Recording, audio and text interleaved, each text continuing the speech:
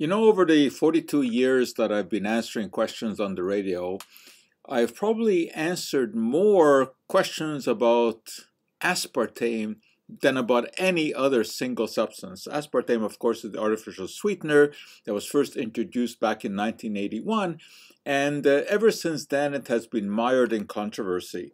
There were allegations that it causes cancer, that it causes multiple sclerosis, leads to vision problems. I mean, virtually every ailment has been at one time blamed on aspartame.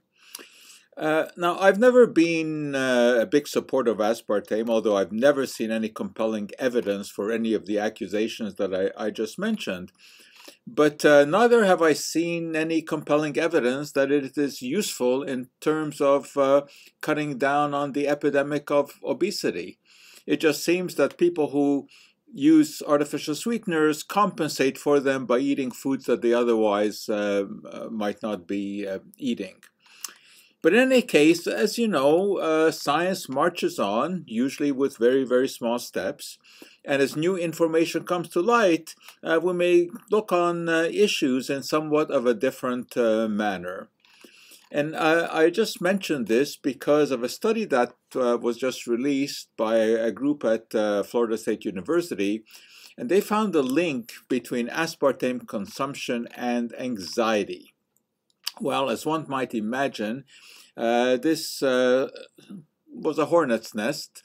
Why? Because so many people, of course, consume artificial sweetener. It's found in about 5,000 different products.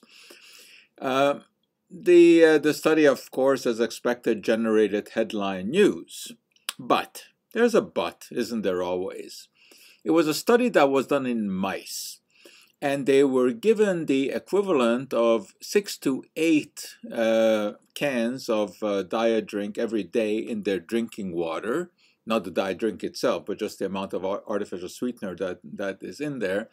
And then they were asked to run a maze, and it turns out that they expressed more anxiety when they were running the maze when they had been given the aspartame. Now, I'm not exactly sure how one determines anxiety in mice who are running a maze, but one suspects that these researchers are experts in knowing how to do that.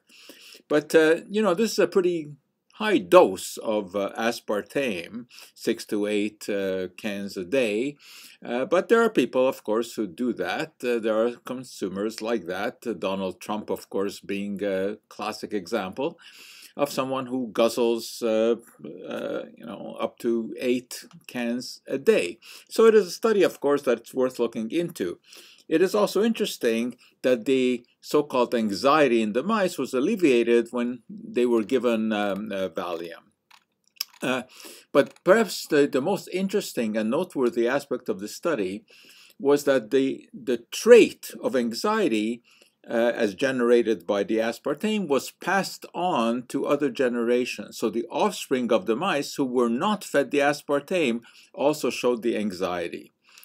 So how anxious should we be about this study? I don't think it is all that frightening.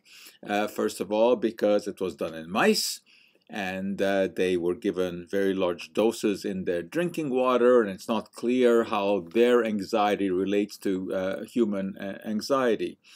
But it just adds to the body of evidence that kind of shows us that maybe artificial sweeteners and aspartame are not quite as benign as they were first made out to be.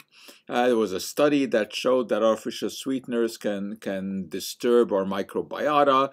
There was a large study in France that linked artificial sweeteners to cardiovascular disease. So we are cognizant of these things. But my take really hasn't changed on all of this.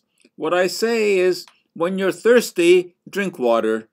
Leave the artificially sweetened beverages to the mice. And that for today is our Cup of Joe.